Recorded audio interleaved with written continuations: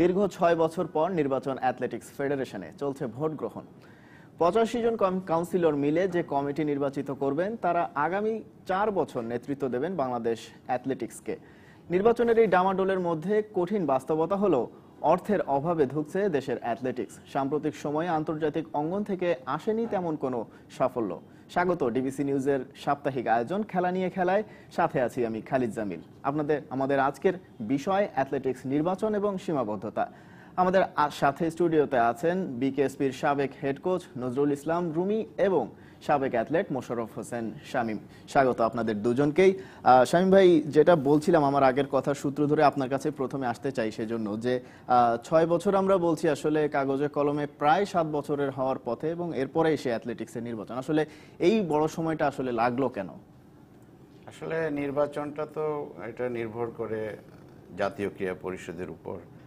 এখন বিভিন্ন প্রেক্ষাপটে নির্বাচন নির্ধারিত সময়ে করা হয়তো সম্ভব হয়ে ওঠে না। সেক্ষেত্রে অ্যাডহক কমিটির মাধ্যমে ফেডারেশন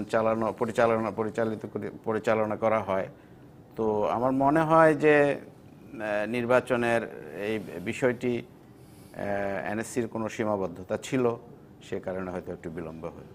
আচ্ছা, এই অ্যাথলেটরা তো আসলে উঠে আনার একটা বিষয় থাকে। আপনি রুমি ভাই, আপনি যেহেতু দীর্ঘদিন কোচিং এর সাথে জড়িত অ্যাথলেটিক্সে, নির্বাচনের এই প্রভাবটা কি অ্যাথলেটদের পর্যায়ে এসে ট্র্যাক অ্যান্ড ফিল্ডে কতটা প্রভাব বিস্তার করে?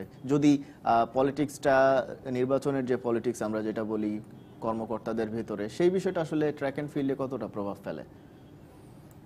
আপনি একসাথে অনেকগুলোই বললেন যে পলিটিক্স, নির্বাচন এবং এটার প্রভাব, তো তিনটেই খুব ইম্পর্টেন্ট ভ্যারিয়েবলস। কারণ নির্বাচন সিলেক্ট করবে নেতা সিলেক্ট করবে তার পলিসির এইম থাকবে to develop performance, here it is specially the অ্যাথলেটিক্সের performance, এবং তারপরে সেই পারফরমেন্সকে এক্সিকিউট করতে যাওয়ার একটা পথে ট্রেনিং, বা আপনি যেটা বললেন যে কোচিংয়ে ছিলাম, তো সেখানে ট্রেনিং এলিমেন্টটা আসবে, এবং at the end of the day গিয়ে সেই অ্যাথলেটের কাছে যাবে, এবং তাদের উদ্দেশ্য, প্রতিটা অ্যাথলেটই যখন আসে একটা স্বপ্নই দেখে।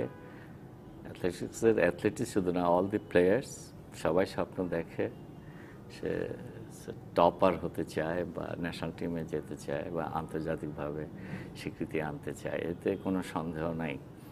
আমরা নিজেরাও যখন খেলেছি আমরাও টপারই হতে চেয়েছি, আন্তর্জাতিকভাবেও আমরা চেয়েছি সাফল্য আনতে। তো এই প্রসেসের মধ্যে হলো তিনটাকে আলাদা করে দেখে সুযোগ নেই। আসলে তিনটা গ্রুপের একটা হলিস্টিক অ্যাপ্রোচ করতে গেলে প্রথমে যে শীর্ষে থাকে সেটাই হলো নেতৃত্ব যারা দেয়। তাদের শীর্ষে এই জন্য স্থান দিচ্ছে, দে are the people, they actually make the policy. এখন আমাদের দেশে পলিসি অ্যাথলেটিক্সের উন্নয়নে কতটুকু আছে সেটা যারা পলিসি মেকার এতদিন নেতৃত্ব দিয়ে আসছে ফেডারেশনে, এটা তারা বেটার বলতে পারবে। তবে একেবারে গ্রাসরুট লেভেলে আমরা যখন দেখি যে আমাদের স্পোর্টস পলিসি কি বলছে, স্পোর্টস পলিসি কি বলছে যে ইন্টারন্যাশনাল চ্যাম্পিয়ন হওয়া বা ন্যাশনাল চ্যাম্পিয়ন হওয়া বা জেনারেল হেলথ ডেভেলপ করার জন্য এই দেশে স্পোর্টস অ্যাক্টিভিটিস ইনভলভ করা দরকার। তো সেই পলিসিটা বলবে যে অ্যাক্টিভিটিসটা কী হবে প্রথম। আচ্ছা শামীম ভাই, আপনার কাছে একটু আসি। আপনি যেহেতু সাধারণ সম্পাদকের দায়িত্ব পালন করেছেন অ্যাথলেটিক্স ফেডারেশনে একটা সময়, এই যে কমিটিটা নির্বাচিত হবে আজকেই তো ফলাফল দিয়ে দেওয়া হবে, সেক্ষেত্রে নতুন কমিটিটার সামনের চ্যালেঞ্জটা আসলে কি? আসলে অ্যাথলেটিক্সের বর্তমান যে অবস্থা সেটা বলা যায় মৃতপ্রায়। এখন অ্যাথলেটিক্স শুধু আমরা একটা পত্রিকায় জানুয়ারি বা ডিসেম্বরের দিকে দেখতে পাই যে একটা নিউজের মাধ্যমে যে একটা ন্যাশনাল একটা কম্পিটিশন হবে, এর বাইরে কিন্তু আর কোনো অ্যাক্টিভিটিস অ্যাথলেটিক্সের নাই। তো ফেডারেশনের যেটা চ্যালেঞ্জ, মানে কি 1991-এর পর থেকে অ্যাথলেটিক্স গ্র্যাজুয়ালি এটা মানে ডিটেরিয়েট করছে।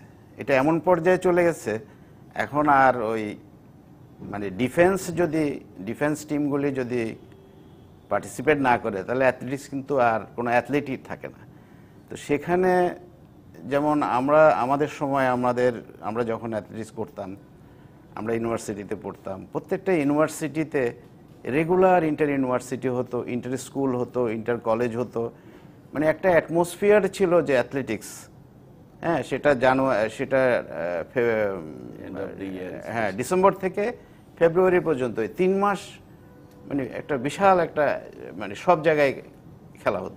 এখন এই খেলাগুলো, এখন এই স্পোর্টস বা অ্যাথলেটিক্স বলতেই মানে কোথাও এখন আর দেখা যায় না। ইন্টার স্কুল হয় না, ইন্টার কলেজ হয় না, ইন্টার ইউনিভার্সিটি হয় না, ডিস্ট্রিক্টগুলিতে হয় না। আগে অন্তত বড় বড় ডিস্ট্রিক্ট চিটাগং, ময়মনসিংহ, রাজশাহী, তারপরে খুলনা, এই ডিস্ট্রিক্টগুলির থেকে সিভিলিয়ান অ্যাথলেট বের হতো। এখন কিন্তু সিভিলিয়ান অ্যাথলেট বের হয় না। সুতরাং এখন ওই রুট লেভেলেই প্রথমে যেতে হবে, অ্যাথলেটিক্সকে পপুলারাইজ করতে হবে। হ্যাঁ, পপুলারাইজ না করলে অ্যাথলেটরা কম্পিটিশন দিতে হবে। প্রত্যেকটা ডিস্ট্রিক্টে যদি এই অ্যাথলেটিক্সটা যদি আবার আগের মতো মানে প্রতি বছর যদি মিটগুলি করা যায়, তাহলেই তো নতুন অ্যাথলেট আসবে। হ্যাঁ, এবং এইভাবে এটাকে একটা যে আগের জায়গায় যদি আনার চেষ্টা করা হয়, তাহলে সেটা কঠিন হলেও এটা অসম্ভব আমি বলবো না, বাট এটা করতে হবে। আচ্ছা, রুমিন ভাই, আপনি যেহেতু বিকেএসপিতে কোচিং এর দায়িত্ব পালন করেছেন একটা বড় সময় ধরে, আপনার কাছে একটু জানতে চাই শামীম ভাই কথার সূত্র ধরেই যে রুট লেভেলে থেকে অ্যাথলেট নিয়ে আসতে হবে, আমাদের ডিফেন্স টিমগুলোর দায়িত্ব তারা পালন করছে বলে হয়তো বা অ্যাথলেটিক্স এখনো বেঁচে আছে। আসলে এই ডিফেন্স টিম এবং বিকেএসপির বাইরে, বিকেএসপির সিস্টেমটা তো আমরা মোটামুটি জানি কিভাবে সেখানে অ্যাথলেট তৈরি হয়, এর বাইরে আসলে অ্যাথলেটদের উঠে আসার কোনো পদ্ধতি আছে কিনা বর্তমানের প্রেক্ষাপটে? পদ্ধতি তো অবশ্যই আছে। বিকেএসপি সারা দেশের একটা ছোট্ট একটা জায়গা যেখানে খুব সীমিত সংখ্যক, সীমাবদ্ধতার মধ্যে বিকেএসপিতে কিছু ফরচুনেট ছেলে মেয়েরা আসছে যারা ট্রেনিং পাচ্ছে এবং সেখানে অল কোয়ালিফাইড কোচেস আর দেয়ার। তো এর বাইরে যেটা আছে, ও যেটা বলছিল সূত্র ধরে এরকমভাবে বলতে চাই যে অ্যাথলেটিক্সকে পপুলার করতে হবে। তো পপুলার করতে হবে বলা ইজ নট এনাফ, যেটা আমাদের সময় থেকে আরম্ভ করে অতীতেরও সবাই অ্যাথলেটিক্সকে পপুলার করতে চায়। তাহলে পপুলার করতে গেলে what action to be taken, ওইটা হলো যে important. Why children will come in to play, এর অ্যান্সারটা খুঁজতে হবে। তাহলে প্রথমে আমাকে যদি জিজ্ঞাসা করেন বিকেএসপি তো বাইরে ছেলে মেয়ে নিয়েই আসে, যে তারপরে না বিকেএসপির ছেলে মেয়ে হয়। তাহলে এই যে বাইরে যে খেলার যে এনভায়রনমেন্টের সৃষ্টি করা, এবং আমাদের প্রথম স্পোর্টসের যদি একটা সোসাইটির একটা এলিমেন্ট যদি ধরা যায়, এবং ধরতেই হবে কারণ sports is a part of a society, তো সেই সোসাইটির প্রথম ইনস্টিটিউটই হলো তার family and then the schools. ও যেটা বললো যে আমাদের স্কুলের স্পোর্টসটাকে কিভাবে দেখে, এই দেখানোটা ওকে এখন ভুলে গেছে। আমাদের সময় স্পোর্টসটা হতো যেরকম শামীমই বললো, আই এম ফুললি এগ্রিড, যে তখন বছর শেষে একটা ক্রীড়া প্রতিযোগিতা বা এটা একটা উৎসব আকারে হতো, এবং সবাই এটার জন্য সারা বছর ওইদিকে তাকিয়ে থাকতো যে কবে হবে, সেখানে তারা পারফরমেন্স করবে, ছোটোখাটো একটা প্রাইজ পাবে, হ্যাঁ সবাই ওরে নিয়ে নাচানাচি করবে। So this was what the motivational force, যেটাতে ওই স্বপ্ন দেখেই সবাই যাচ্ছে।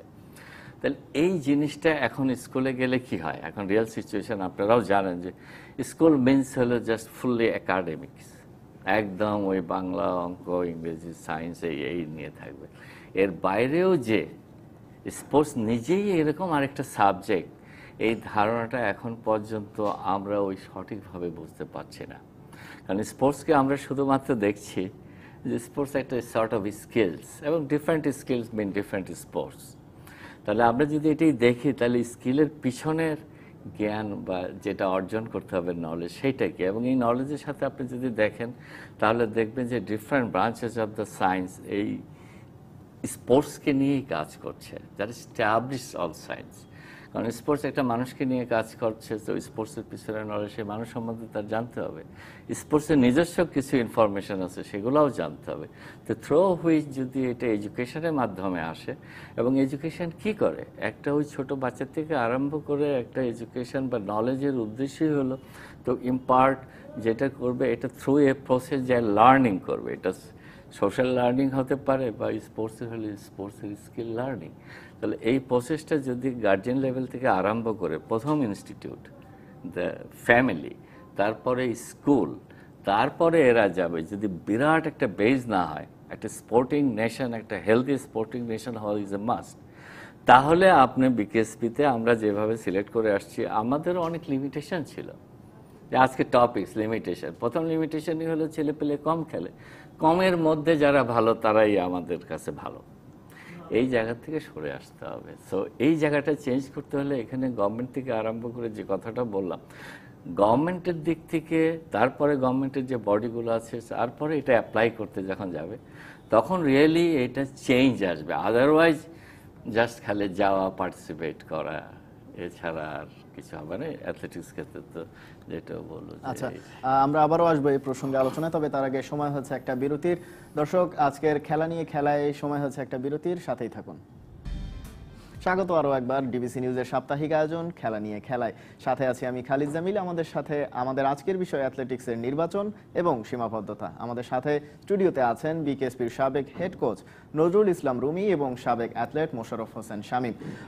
আমরা বলেছিলাম অনুষ্ঠানের শুরুতেই যে নির্বাচন চলছে, আমরা একটু নির্বাচনের খবরাখবর শুনে আসতে চাই সহকর্মী শেখ আশিকের কাছ থেকে। শেখ আশিক, আপনার কাছে একটু জানতে চাই যে কেমন দেখছেন নির্বাচন এবং সার্বিক পরিস্থিতি সম্পর্কেও আমাদেরকে জানান।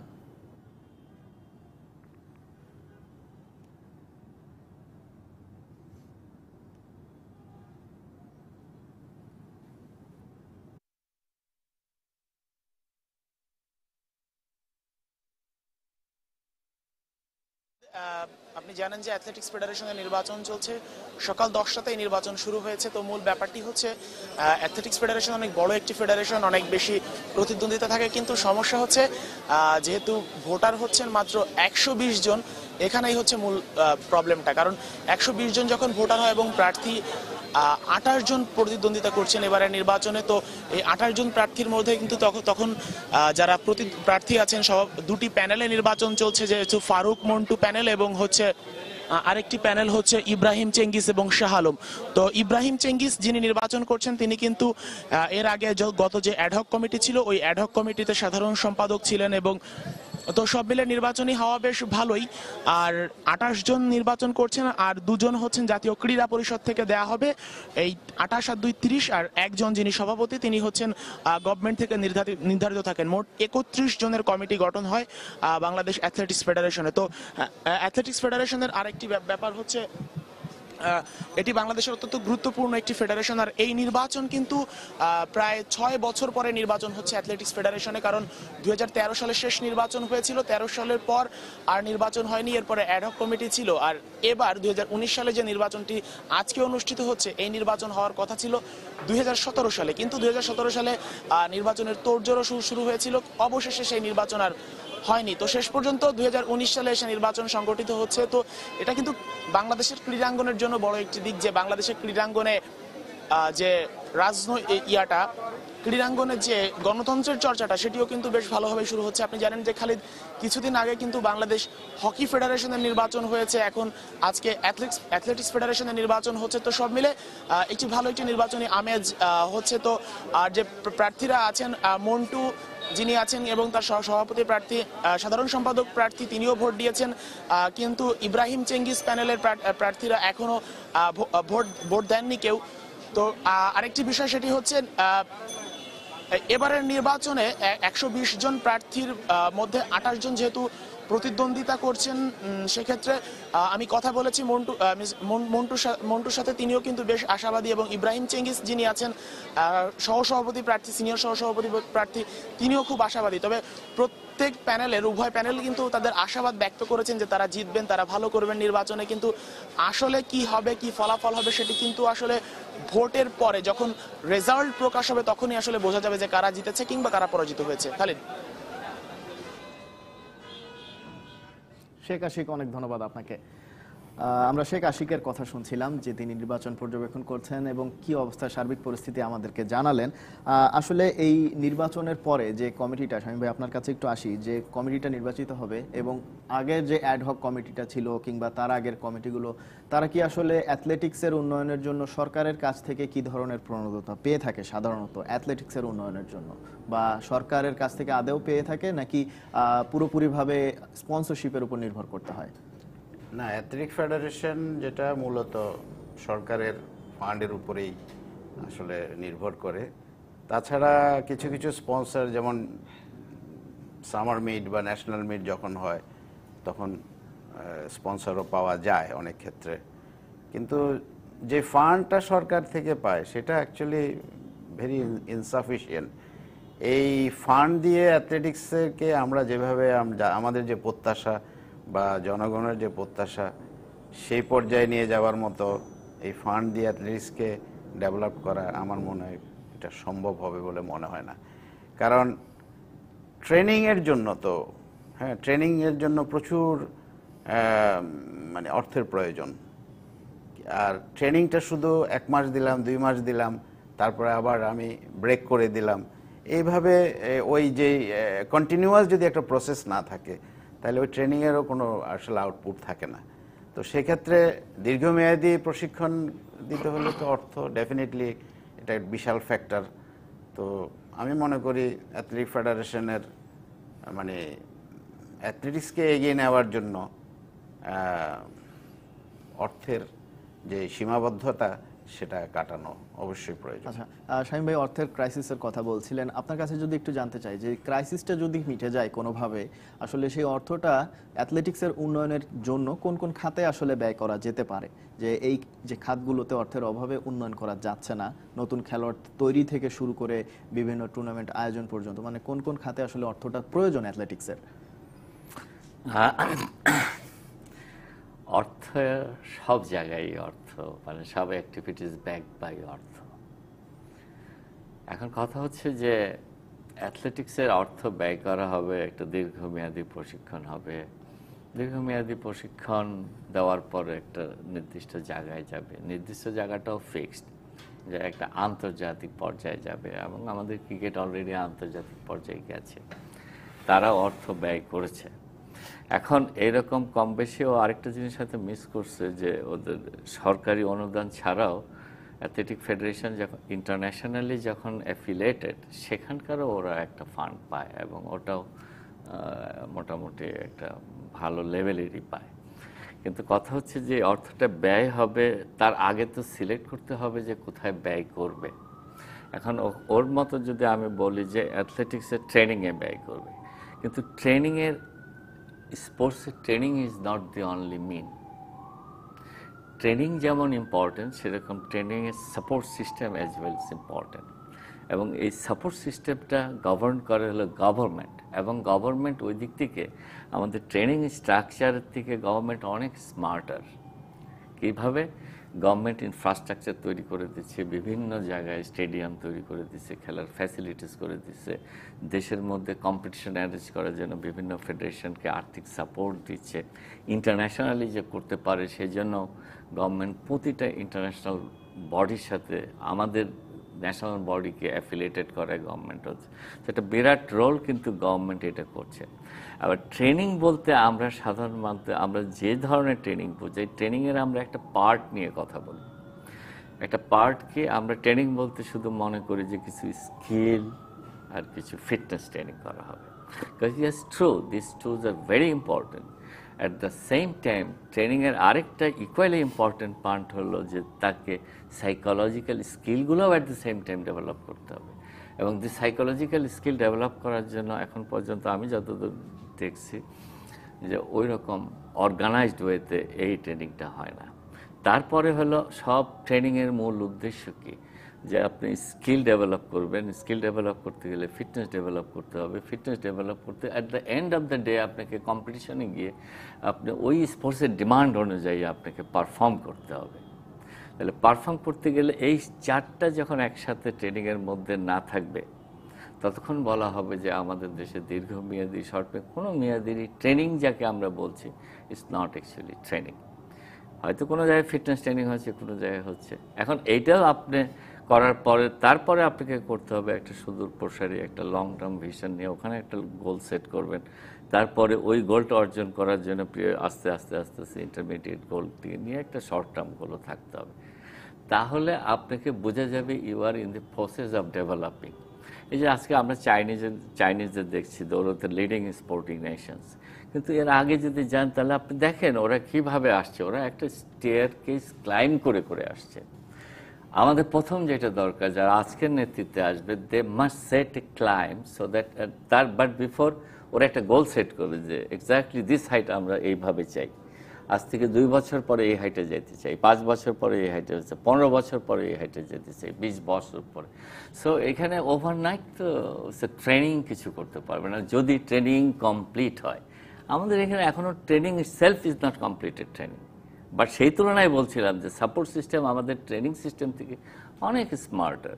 তারা কিন্তু আমরা যা চাচ্ছি তাই দিচ্ছে, কিন্তু আমরা এটাকে ম্যাটেরিয়ালাইজ করতে পারছি না। তাহলে এখানে এই যে ম্যাটেরিয়ালাইজ করতে পারছি না, এই জায়গাটাতে থাকবে হলো নেতৃত্ব, যাদেরকে আজকে ইলেকশনের মাধ্যমে ওরা নির্বাচন করবে। কারা করবে? যা কাউন্সিলর, যারা ভোট দিবে। এখন যারা ভোট দিবে তারা কারা, এটাও একটা দেখার ব্যবস্থা। আর তারা কি ঠিক রাইট ম্যান চয়েস করার মতো সেই অ্যাবিলিটি তাদের আছে কিনা। অতীতে আমরা দেখছি যে ইট ইজ ভেরি ডিফিকাল্ট। আমাদের যারা আমাদের নেতৃত্ব সিলেক্ট করতে আসছে ওরা এত কশাস না, but not even that serious যে আমরা অ্যাথলেটিক্সকে ডেভেলপ করার জন্য একটা নেতৃত্ব আমরা আজকে নির্বাচন করতে যাচ্ছি, ওই নেতৃত্ব এইটা অ্যাচিভ করবে। আমাদের কাউন্সিলররা অতখানি অ্যাওয়ার অ্যাবাউট দেয়ার জব আছে কিনা আমার একটু ইয়ে আছে। অতীতে অ্যাটলিস্ট দেখি নাই, এইবার হোপফুলি আমি আশা করবো। শামীম ভাই, এই কথাটা একটু আপনার কাছে জিজ্ঞেস করতে চাই, যেটি রুমি ভাই বলছিলেন যে কাউন্সিলররা আসলে সঠিক নেতৃত্ব নির্বাচনে ক্যাপাবল কিনা। আমার প্রশ্নটা হচ্ছে যে কাউন্সিলরদের সামনে পর্যাপ্ত সঠিক মানুষকে নির্বাচিত করার বিকল্প আছে কিনা। কারণ আমরা অ্যাথলেটিক্স ফেডারেশন যদি দেখি, ঘুরে ফিরে কিন্তু আমরা চেনা মুখগুলোকে নেতৃত্বে আসতে দেখি গত বেশ কিছু বছর ধরে। আসলে কি কাউন্সিলরদের বিকল্প আছে কিনা যে দুটো প্যানেল, এই দুটো প্যানেলের কেউই অ্যাথলেটিক্সের উন্নয়ন করবে বলে আমার যদি মনে হয় যে আমি মনে করছি না, সেক্ষেত্রে কি আমার বিকল্প আছে? আমার তো বিকল্প নেই। না, আপনি ঠিকই বলেছেন। আমি এর আগে একটু বলি যে আপনি আমার কাছে যেটা জানতে চেয়েছিলেন ডেভেলপমেন্টের, সেজন্য আমি ট্রেনিংয়ের উপরে একটু এমফেসিস দিয়েছিলাম। তো এখানে আসলে মানে আমাদের যে ইলেকশনের যে পদ্ধতিটা, এটা ফুটবল ফেডারেশন এবং ক্রিকেট বোর্ড ছাড়া আর সবগুলি ফেডারেশন কিন্তু জাতীয় ক্রীড়া পরিষদের কনস্টিটিউশনের আওতায় পড়ে। সুতরাং ওখানে যে সিস্টেমে যে কাউন্সিলর বা যারা ভোটার বা যে ভোট দিবে বা যিনি প্রার্থী হবেন, সেখানে ওই কাউন্সিলর বাইরের সুযোগ নাই। তো কাউন্সিলর কারা? কাউন্সিলর হলো যে সমস্ত টিম ন্যাশনালে পার্টিসিপেট করে সেই জেলাগুলি, তারপরে এখানে ওই ডিফেন্সের যারা আছে ডিফেন্স অর্গানাইজেশনগুলি। তা এখন দেখা যায় যে শুধু কাউন্সিলরশিপটা বহাল রাখার জন্য যখন জাতীয় প্রতিযোগিতা হয়, একটা ছোট একটা টিম বা যে কোনো অখ্যাত টিম, হ্যাঁ, 2-3 জন ছেলে নিয়ে একটা ডিস্ট্রিক্ট এসে পার্টিসিপেট করলো তার কাউন্সিলরশিপটা সে এস্টাবলিশ করার জন্য। এবং এটা আমরা এই জন্যই বলি, আমরা যখন মিট যখন হয়, যখন আমরা মেডেল টালি দেখি, তখন দেখি যে কোনো ডিস্ট্রিক্টের কোনো মেডেল নাই। তাহলে তাদের টার্গেট হলো কাউন্সিলরশিপ। এখন এই কাউন্সিলরশিপদের যেটা রুমি বলল, আমি রুমির সাথে একমত। আমরা 91 থেকে আজকে 2019, এই 28 বছর, 28 বছরে আপনি যেমন বললেন, 28 বছরে এই চেনা মুখগুলি কিন্তু অ্যাথলেটিক্স ফেডারেশনে আছে। হ্যাঁ, অ্যাডহক কমিটি যখন হয় তখনও তারা, নির্বাচনের মাধ্যমে তারা এমনভাবে এই ফেডারেশনকে কুক্ষিগত করে রেখেছে, যেখান থেকে আসলে অন্য কেউ যদি ইচ্ছাও করে যে আমি কিছু করতে চাই, হ্যাঁ, সুযোগ নাই। সুতরাং এই নির্বাচনী ব্যবস্থাটা আমার মনে হয় একটু পরিবর্তন করা উচিত, যাতে করে মানে পার্টিসিপেশনটা, যারা আগ্রহ আছে, যারা দেশকে কিছু দিতে চায়, অ্যাথলেটিক্সকে কিছু দিতে চায়, তাদের এখানে মানে এন্ট্রি করার একটা সুযোগ করে দিতে হবে। না হলে এই যে 28 বছরে যারা আছে, এই ঘুরে ফিরে এরা আসবে এবং এদের কাছে আসলে আমাদের আর প্রত্যাশা, আমি জানি না, তারা গত 28 বছরে তাদের কোনো পরিকল্পনা ছিল না, তাদের কোনো ভিশন নাই, যার ফলে অ্যাথলেটিক্স আজকে প্রত্যেকটা মিডিয়াতে আপনি দেখবেন যে প্রথম একটাই শব্দ, মুখ থুবড়ে পড়ে আছে। তো সেজন্য আমি মনে করি ইলেকশনের তো বিকল্প নাই, গণতান্ত্রিক ব্যবস্থা, ইলেকশন হবে এবং ইন্টারন্যাশনাল বডিগুলিও আমাদের অন্যান্য ফেডারেশন সব ইলেকশনই হয়, কিন্তু ইলেকশনগুলি মনে হয় সরকারকে ইলেকশন নিয়ে একটু চিন্তা করতে হবে। হ্যাঁ, যাতে যেমন 120 জনের ভিতরে 5 জন 6 জন থাকে, 5 জন থাকে এনএসসির প্রতিনিধি। এই এনএসসির প্রতিনিধিগুলির জন্য এখানে কাউন্সিলর হওয়ার জন্য রাজনৈতিক প্রভাব এমনভাবে প্রয়োগ করা হয়, হ্যাঁ, যার ফলে এখানে বাইরে কেউ যদি সে তার যত বড় ক্রিডেন্সিয়াল থাকুক, যত বড় ব্যাকগ্রাউন্ড থাকুক, তার পক্ষে এই ফেডারেশনে ইলেকশনে মানে ইনভলভ হওয়ার কোনো সুযোগ থাকে না। এগুলির আমূল পরিবর্তনের প্রয়োজন আছে বলে আমি মনে করি। আমরা আবারও আলোচনায় ফিরবো, তবে তার আগে আরেকটা বিরতির সময় হয়ে গেছে। দর্শক, ফিরছি কিছুক্ষণের মধ্যেই, সঙ্গেই থাকুন। স্বাগত আরও একবার ডিবিসি নিউজের সাপ্তাহিক আয়োজন খেলা নিয়ে খেলায়। সাথে আছি আমি খালিদ জামিল। আমাদের আজকের বিষয় অ্যাথলেটিক্স নির্বাচন এবং সীমাবদ্ধতা। আমাদের সাথে স্টুডিওতে আছেন বিকেএসপির সাবেক হেড কোচ নজরুল ইসলাম রুমি এবং সাবেক অ্যাথলেট মোশাররফ হোসেন শামীম। রুমি ভাই, আপনার কাছে ফিরি। অ্যাথলেটদের পক্ষ থেকে একটা কমন অভিযোগ করা হয় যখন আমরা রিপোর্টিংয়ে যাই, সেখানে তাদেরকে জিজ্ঞাসা করি তোমাদের সীমাবদ্ধতা কি। তাদের একটা অভিযোগ কমন যে কোনো একটা টুর্নামেন্টের আগে, দেশের বাইরে যদি কোনো একটা টুর্নামেন্টে তারা খেলতে যায়, সেটা হতে পারে এসএফ গেমস বা অন্য কোথাও, সেটার আগে 3 মাস 4 মাসের একটা ক্যাম্প করে প্রশিক্ষণ দেওয়া হয়, ট্রেনিং চলে। এই 3 মাসের প্রশিক্ষণ আসলে যথেষ্ট মনে হয় না তাদের কাছে। আরেকটু দীর্ঘমেয়াদে যদি তারা প্র্যাকটিস করে তারপরে যদি টুর্নামেন্টে খেলতে যেত, অ্যাটলিস্ট 1 বছরের, সেক্ষেত্রে হয়তো বা তারা ভালো কোনো অর্জন নিয়ে ফিরতে পারতো। আসলে তাদের এই অভিযোগটা কতটা যৌক্তিক, এবং আসলেই কি এরকম বড় ক্যাম্পিং এর প্রয়োজন রয়েছে কিনা সাফল্যের জন্য?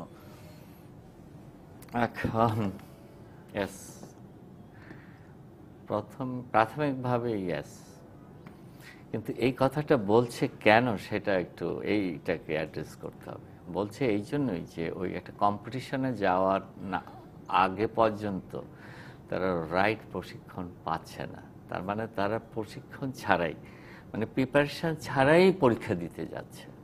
ঠিক যদি আমরা নর্মাল একাডেমিক ইয়েতে আসি, তাহলে হচ্ছে কি আমরা বছর ধরে পড়ছি, পিরিয়ডিক্যালি এক্সামিনেশন দিচ্ছি, আবার দিচ্ছি, দিস ইজ হাউ আমরা পরীক্ষা দিচ্ছি। একটা কম্পিটিশন তো একটা এক্সামিনেশন। তারা যেটা এই যে ট্রেনিং করছে বা ওরা প্র্যাকটিস করছে, এটা পরীক্ষা দিবে গিয়ে। এখন পরীক্ষা যে কবে কখন হবে, বড় বড় ইন্টারন্যাশনাল কম্পিটিশনগুলো কিন্তু ওরা 4 বছর আগেই অলিম্পিক বলতে পারবে এক্স্যাক্টলি হোয়েন অ্যান্ড ওয়্যার তোমার এই কম্পিটিশনটা হচ্ছে।